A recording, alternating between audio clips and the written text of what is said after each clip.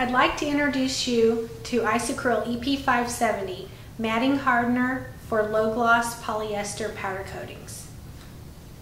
The binder consists of 75 parts of a linear polyester, for example to cure with TGIC, and 25 parts of the Isocryl EP-570.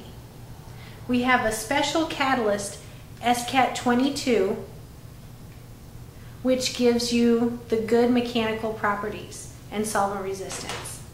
The relationship between the acrylic and the catalyst is 1 part catalyst for each 10 parts of acrylic.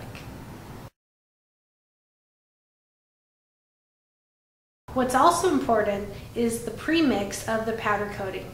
In laboratory evaluations, you must use a mechanical premixing. Bag shake is not enough.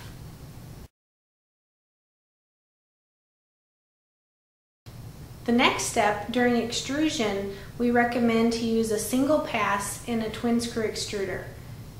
The optimization of screw speed and temperature will be very important, especially for scale up into your plant.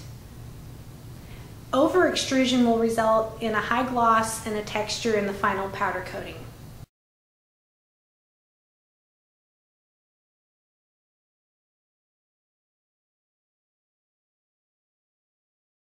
The last part to consider is the cure of the powder coating.